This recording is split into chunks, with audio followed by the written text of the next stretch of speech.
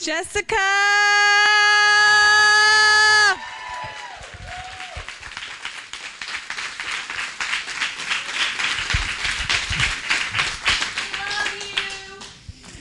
Jessica, come on. I'm super pumped that I get to do your 90 days. Lord, I went to that too. Your graduation. And I want you to bear with me for a minute because I want to just take you through a little trek that happened to me this week. And the Lord, when I could have slept in this morning, he woke me up early and he said, I need you to share this with her. But as most of y'all know, Tammy and I and Joanne and Rachel went to the movies. I think it was Friday night. And so as we came out of the movie theater, I think it was around 9:30-ish.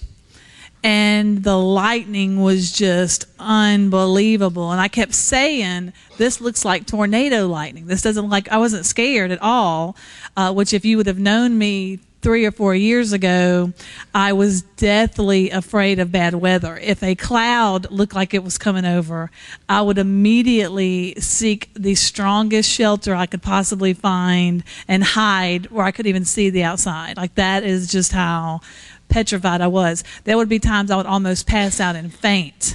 I was so scared and worked myself up over bad weather.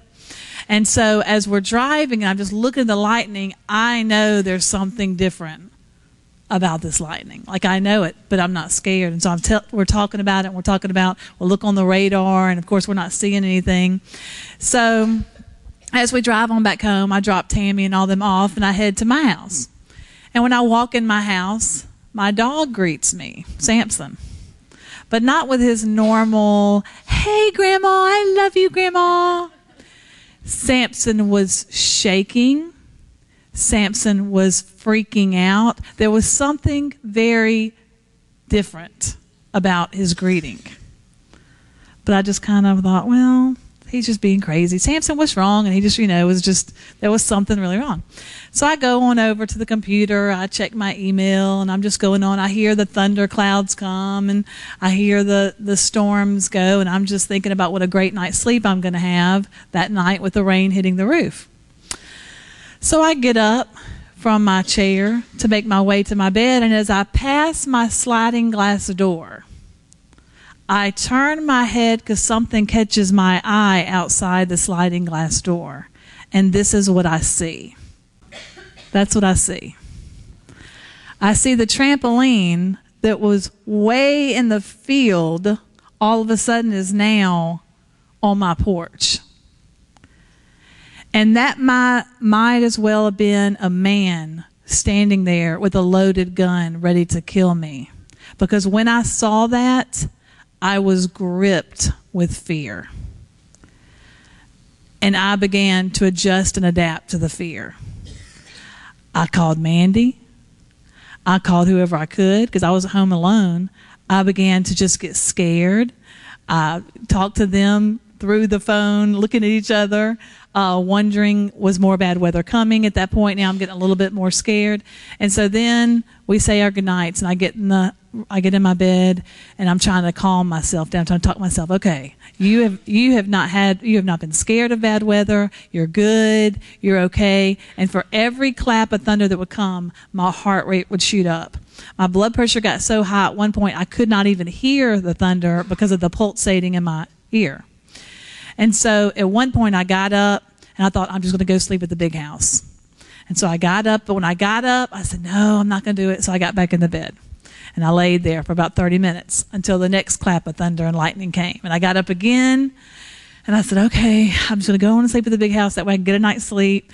And then I was like, no, I'm going to go back to bed. So I go back to bed. On the third time, it was a huge clap of thunder. Sounded like a huge gust of wind was coming. And it was like 1 o'clock in the morning. And I said, okay, I'm going to the big house. So I get up.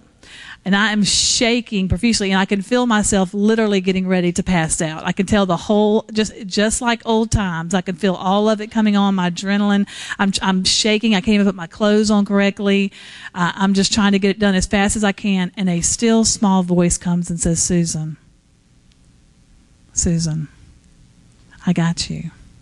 Because if you go over there, all that's going to come back on you. I need you to trust me.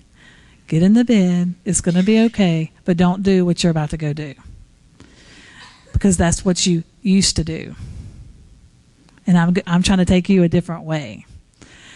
And so because I know my Father's voice, I said, okay, shaking still, and got in the bed, and I fell asleep. And the next morning I woke up and I saw the same picture. This was the very next morning, and I took a picture of it. Because this time, instead of looking at it with fear, I looked at it and said, that was his hand of protection. Because that could have gone right through. I could have been at home. My children could have been at home. The whole building could have been completely destroyed. All of our property could have been completely destroyed. But it stopped. He took his finger and he said, not any further. And at that point he said, I need you to live by faith and not by fear. And so it reminded me of this, and it says, it's in James, Tammy's favorite. It says, when tempted, no one should say, God is tempting me. Because we're tempted for bad things, good things, a lot of things. I was tempted to do my old thing, which was go and hide. When tempted, no one should say, God is tempting me. For God cannot be tempted by evil, nor does God tempt anyone. But each person who is tempted, when they are dragged away by their own evil desires and enticed, then after the desire it has conceived, it gives birth to sin, and to sin, when it is full grown, gives birth to death. Do not be deceived, my dear sister. Every good and perfect gift is from above, coming down from the Father of heavenly lights, who does not change like the shifting shadows.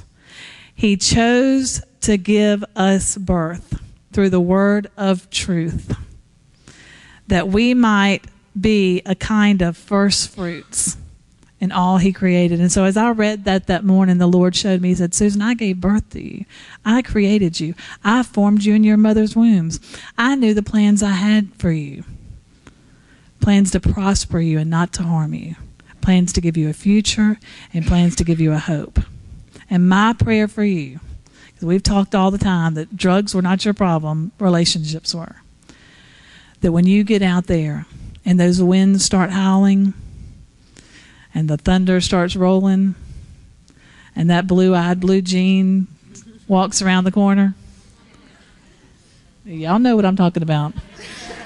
Y'all acting like y'all don't know. Don't do it.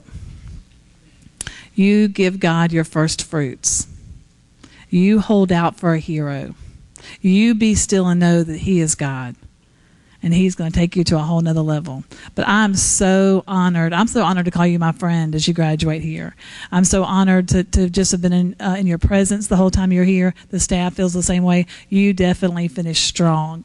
And I cannot wait for your family to get you home and really see what's going on. But I'm so proud of you. And here is your graduation certificate.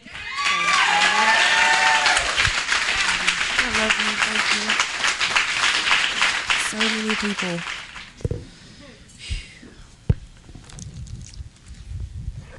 I didn't prepare anything. The Lord just wouldn't let me.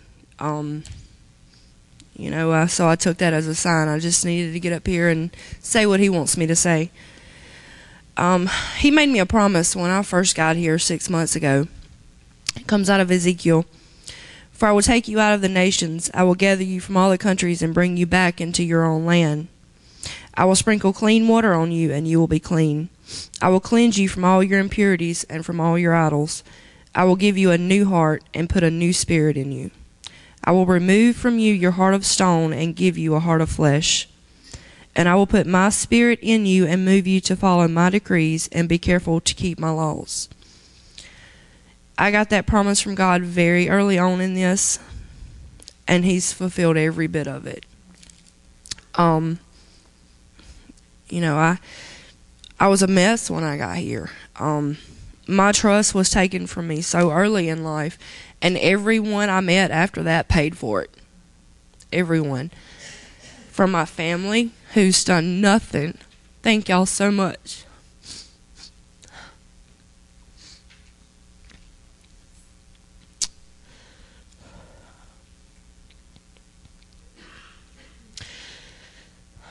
Everybody kept coming up to me yesterday asking me if I was nervous about leaving. And I'm not, and that just amazes me. I have this peace that I still don't yet understand. But I know it comes from knowing that I'm not the same person I was when I walked through that door. I don't react the same. I don't think the same. I don't. Everything has changed. My heart. I have compassion for people that I never thought I would find, ever. When you girls hurt, I hurt. And for you girls that are just coming in, I'm so glad to have seen the progress that y'all have made already, because even if y'all don't see it, it's there. It's there. And just remember that when this gets hard, and it will, because this is the hardest thing I have ever done in my life. But when it gets hard, it's working. When it hurts, you're growing. Please remember that. And don't give up, because it's really easy to do that. It's really easy to give up. We've done it our whole life. We don't have to do that anymore. Because greater is He that is in us than he that's in the world. And Miss Susan, I will never be able to thank you enough. That day in Picayune, when you held my hands and looked me in the eyes and begged me to trust you, you broke walls that I can't even begin to tell you. Everything changed for me from that point. And I know it was God working through you. And I will never be able to thank you enough for that. And I love y'all.